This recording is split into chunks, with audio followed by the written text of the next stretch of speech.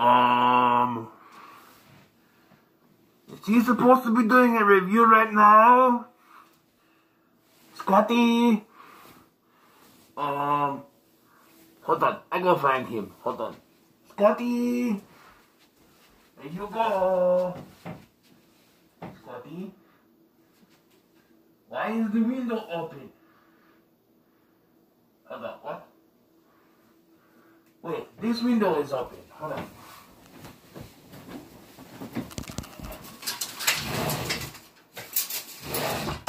Open window. Scotty?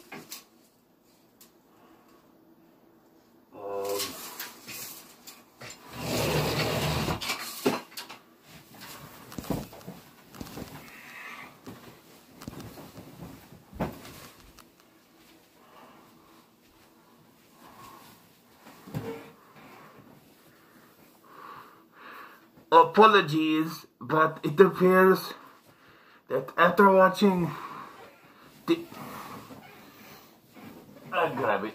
Give me a... It appears that after watching this movie, Scotty has jumped out the fucking window. I don't know. I didn't watch this with him, so I don't know what happened. I know she crying, that's all I know.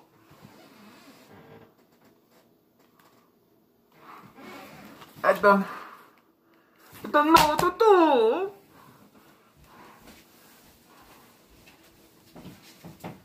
Scotty? Scotty, is that you?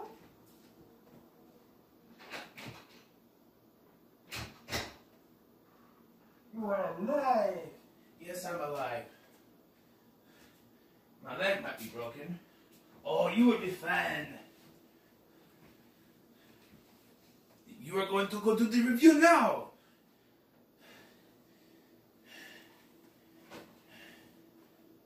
Hello?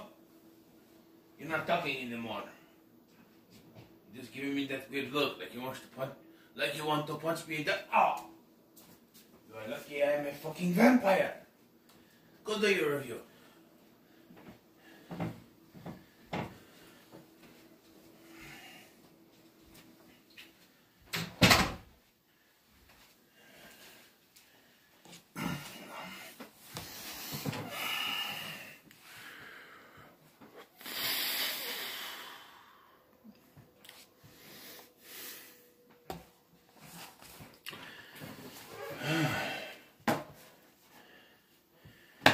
Midsommar.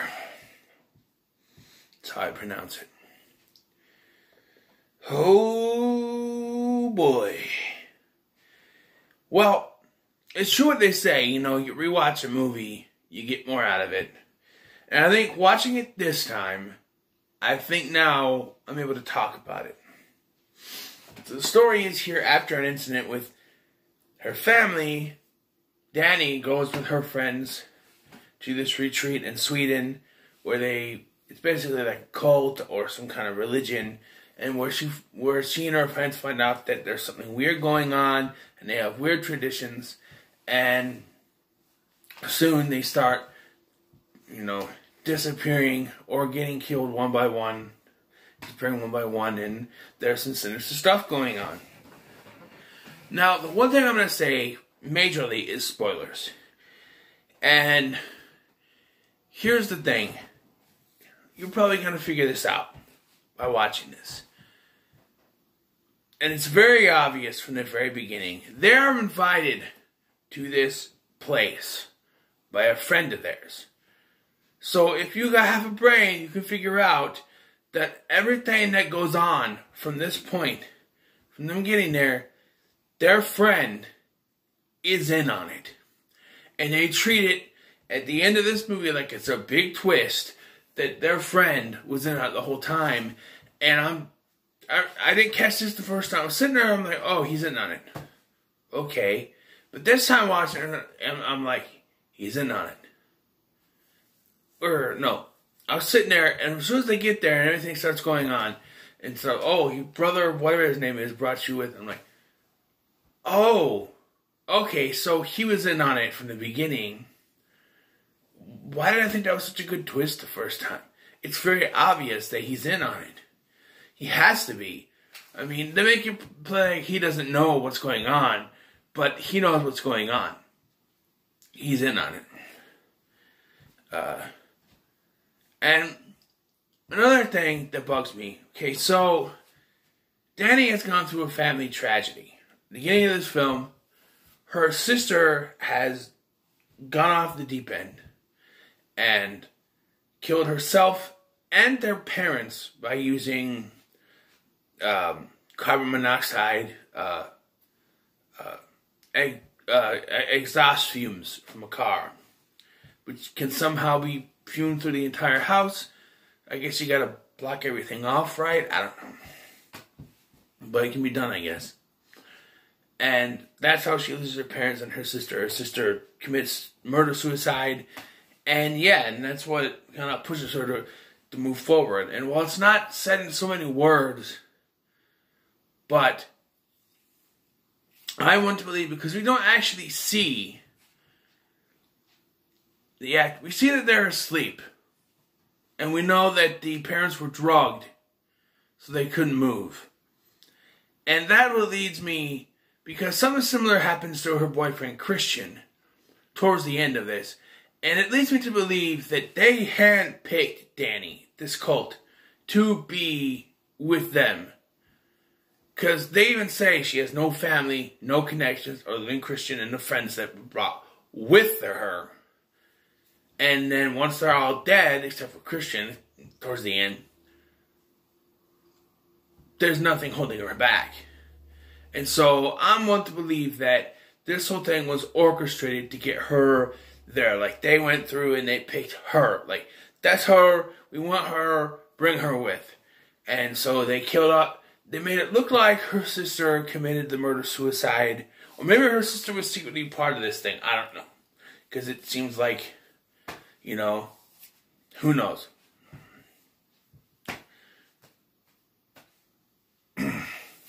But, yeah. I actually found a way to connect this to Hereditary in a way. Is that, what they could have done is that they could have connected this little cult group. That this movie was having the same time as Hereditary, and not to spoil Hereditary or anything, but that she finds out about what happened in Hereditary, like maybe here. Same time as here. She finds out that the whole. I'll tell you one thing about Hereditary. The whole thing kicks off after the grandmother passes away. So here's what you do to connect it to Hereditary. Instead of the phone call being about the sister committing murder-suicide to her and parents, you have it a phone call, and you don't really know who's on the other side. Just say it's her mom. Say that the grandmother died. But instead of, embracing her feelings and going to the funeral, she takes off with friends to the ceremony, and you find out that the ceremony is connected to that. And that what's going on with her family in America is connected to what's going on at this place. And they all worship the same, pagan god or whatever. But I don't know. It's just an idea that he could have connected. The same director already asked her. But, yeah. So anyway, back to the actual film. What happens here? So, one thing that really got me this time is from the moment they get to this place, Danny has that look on her face. Maybe not like that, but it's... And you'll see in the thumbnail I use. Like, you have that when she first gets there. But then eventually, just the only look she has on her face throughout the entire film is... That's it. And I feel bad for her boyfriend, Christian. He's trying to do this project on... He's trying to do this project on this place. So he can get his... it's like a college thing. Whatever you can get, do the thing. And she should understand that. But she seems to make it all about her on this trip. Where from the get-go, she knew he was going there to get information. I mean, their friend was doing this, and then he was going to do a project and he needed to figure out what he was going to do. But she could tell from the beginning that, she should be able to tell that he was probably going to end up doing something there. And it's like everything he tries to do while he's there is not as important as what she wants to do or her needs. Like, there's a point where she walks up to him and he starts asking the people questions. It's about incest, which is a decent question, seeing as most people that live in that place are related. And they do say that cousins are permitted to, but that's about it. And they do bring outsiders in from time to time so that they can do it. But after he answers the question, she gets this look on her face, like every time he speaks, after they're there for a while, every time he speaks, she gives him this look like it's the worst thing in the world he's ever said. It's like he'll say something like, so, what about the incest here? Do they dabble in incest? And she just has this look on his face like it's the worst thing that he's ever said. Now, from the get-go, these people are drugged. They are. They're given these shrooms. And I'm sorry, but if I get there and I'm handed this thing and told that it's shrooms, who knows what the fuck that is? I'm not taking it. She even doesn't take it right away, then eventually does. And I'm sorry, but I'm not. But I'm not taking that stuff. And even I'm feeling more... Okay, the whole situation that goes down with Christian, I'm on his side about. I'm on his side because from the moment he has stepped foot, they have chosen him for something. And I'll get to that. And that's kind of the reason why I didn't want to rewatch this, because that whole part. But he's chosen for something the minute he gets there. And from that moment, he is drugged constantly. And it is shown when they have this big dinner, his drink is a different color than the rest of the drinks on there. He gets a pie that has pubic hairs in it. Pubic hairs of a girl who has just become to the right age to lose her virginity. They even say that. And they talk to him about it and they say, oh, she's got the whatever it's called, and that means she has a right to be able to have sex with people. And they've chosen him to be the one for her to lose her virginity to. And from this moment, he is constantly be given these drinks, stuff to take. And there is a sequence where Danny is crowned the May Queen, which it was probably set up. Now, before this is getting towards the climax. So I'm going to go back a little bit. They bring along their friends, right? And there's this ritual where this woman just jumps off a cliff, basically, and kills herself. And one of the guys that didn't come up with someone else brought starts freaking out. Like, no, this is fucked up. This is fucked. We're out of here. And then this guy disappears, leaving the girl looking for where he is, and then she disappears. And they make an excuse like, the boyfriend went to the train station, and then I drove her to the station to meet him. And then the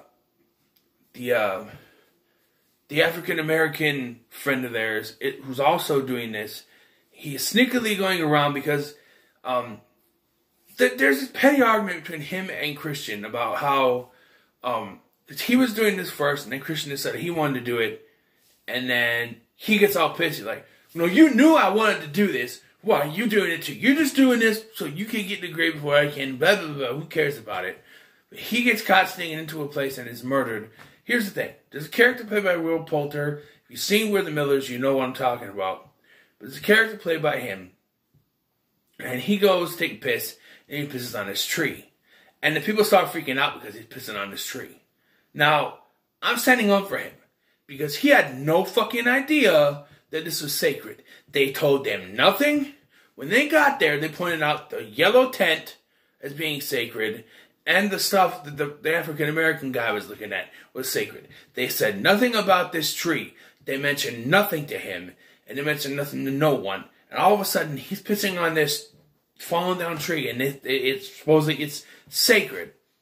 And then he disappears. And then when the African-American guy is killed, the guy is wearing his skin. Now, I don't know who's in charge of the gore. The deaths are off screen, mostly. But there's a part at the end where they show the dead bodies, they got them all decorated and stuff, and it's incredibly fake. It's incredibly fake. They're supposed to be dead bodies decorated with stuff, but they look like paper mache dolls. They do. They look terrible. Now we're getting into the climax, and you're gonna see why I keep calling it climax over third act. So, like I said, Christian is constantly being drugged. He's being forced, to take the drink, the stuff, and he's being set up to do this. So they take Danny away for some ceremony. And then they drag Christian into this tent where there's a bunch of naked women and the girl he's supposed to deflower laying in the middle.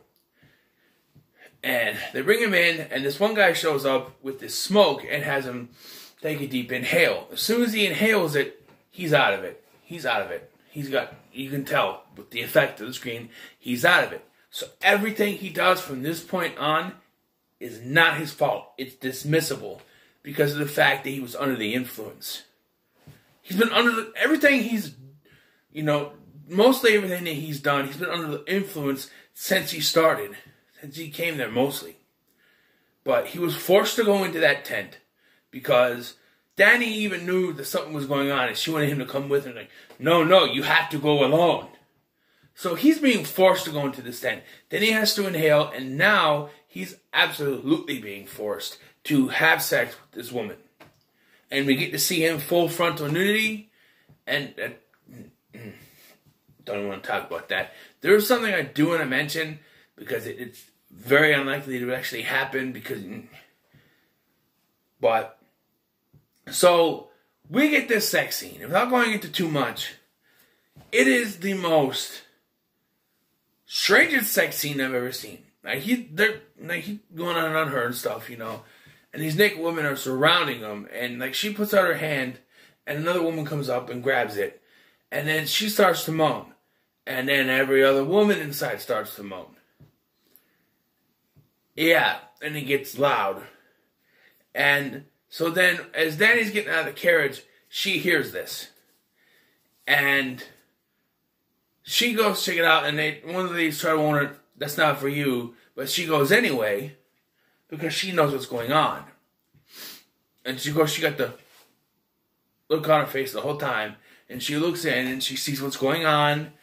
And then she runs away, and she starts to have this cry, and then other women come up, and they start to moan and whine with her, not moan, but whine with her, for some reason. It's very weird. The Christian finishes up, and he runs out butt naked, right? He's holding his package, he's butt naked. Here's the thing. He was just having sex with a woman, right? So as soon as he pulls back, not that I want to pay attention to a man's junk, but he's soft. I'm sorry, but if you were having sex with a woman, you'd be hard as fuck. So the fact that I understand this is a movie, okay? I'm not trying to look at another guy's dick, okay? I'm not. But things like that, when it's shown to you on screen, you can't help but notice that and say that's bullshit. Especially when you watch porn, as I do once in a while. You will point at that and say, that's bullshit, it should be hard. And I understand it's a film. It's not a porno film. So it's not that I had a fluffer there. But I'm just saying. For some reason, it didn't look right.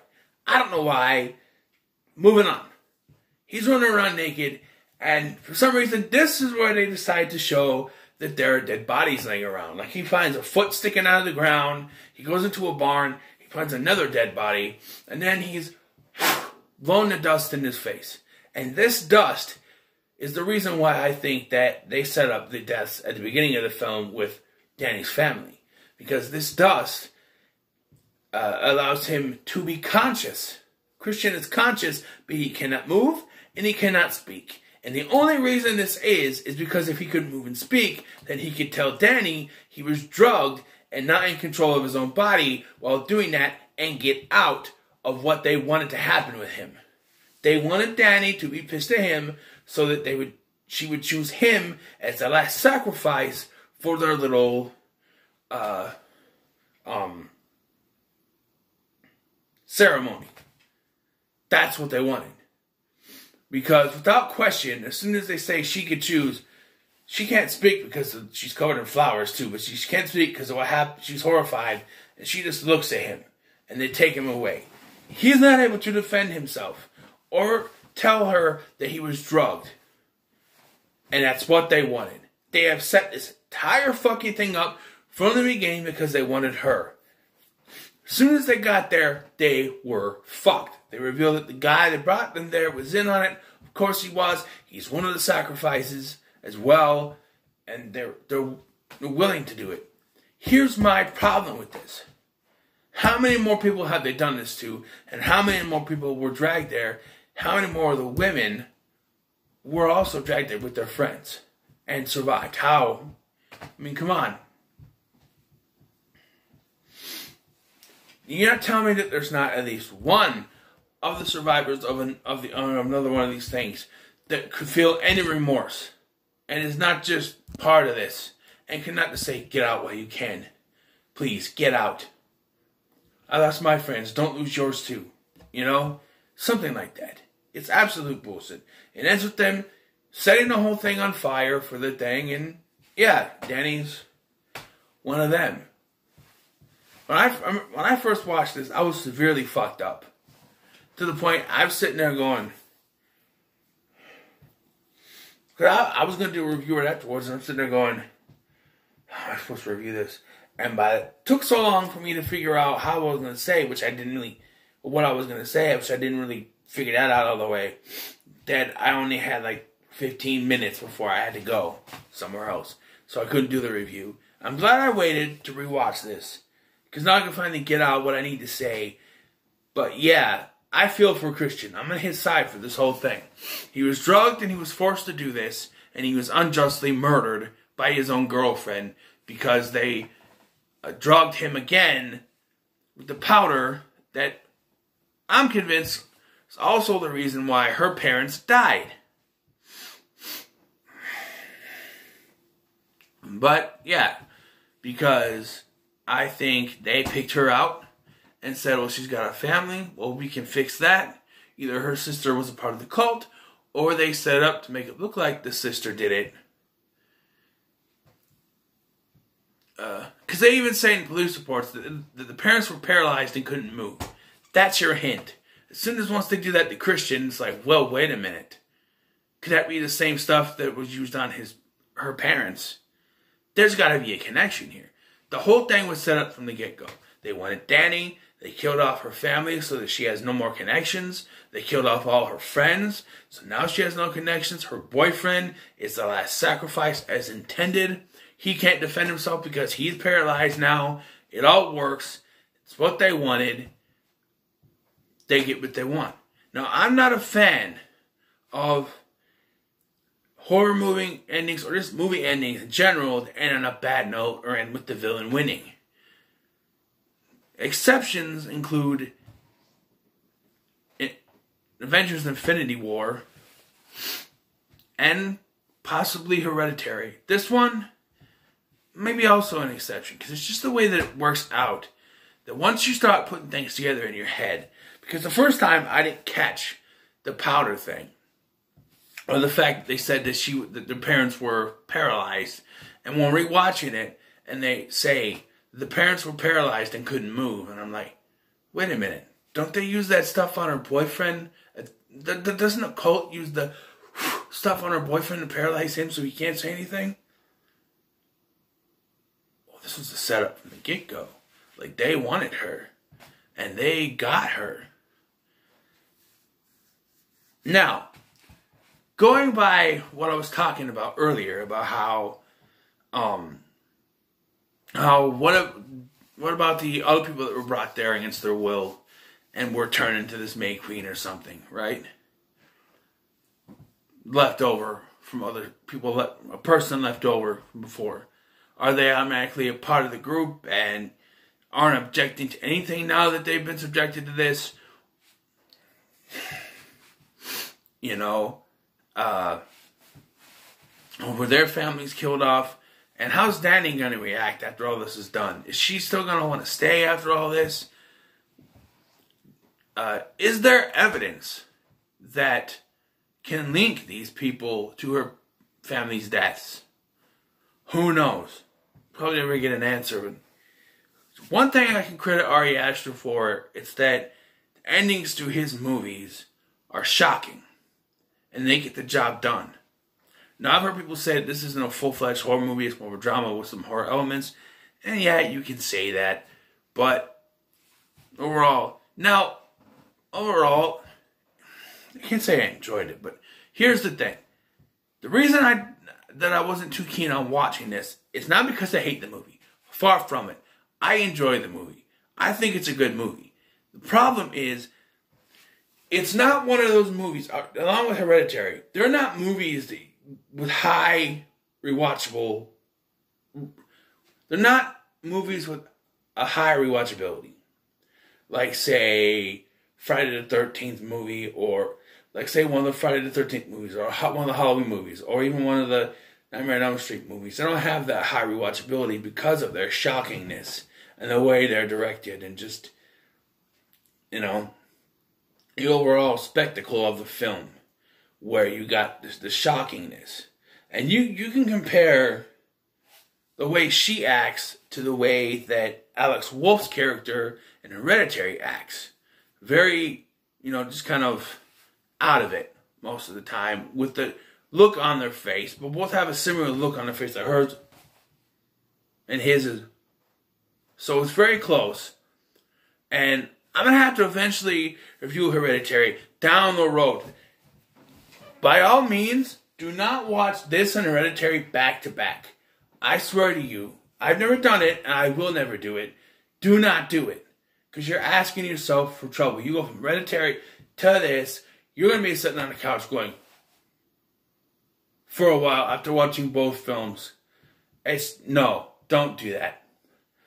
Put some time between them. I probably should have reviewed Hereditary first. And on test purposes, I probably, probably could have. But just don't watch it back to back. And it's going to be a while before I do Hereditary. All in all, I'm going to give it an 8. Because, it doesn't have any rewatchability. It's very shocking. There's some parts I don't feel are fair to our protagonistic characters, as it's very obvious, especially on a rewatch, that from the get-go this was all set up and there's no way that any of the ones that they didn't want to survive were gonna survive. So, just keep, on a rewatch. It's very obvious to see. But it is a good movie. I'll give it that. So that's why it gets an 8. And even, I didn't mention the cinematography, just the way that Ari Aster films it. Whereas Hereditary was a very dark, light film, this one is very light. They're very contrasts. Now, Hereditary, I'm saying dark as in dark. And Hereditary and Midsommar as light, as in light. I'm not talking about the tone. When it comes to tones, this one is probably darker. Because from the beginning of this film, the beginning of both films really, there's this dark undertones, this sort of depressive tones. And I think Ari Aster is good at those. Could Ari Aster make a comedy? Probably no. Because it seems that Ari Aster is good at making these sort of dark, dramatic, depressing horror type movies that work for him.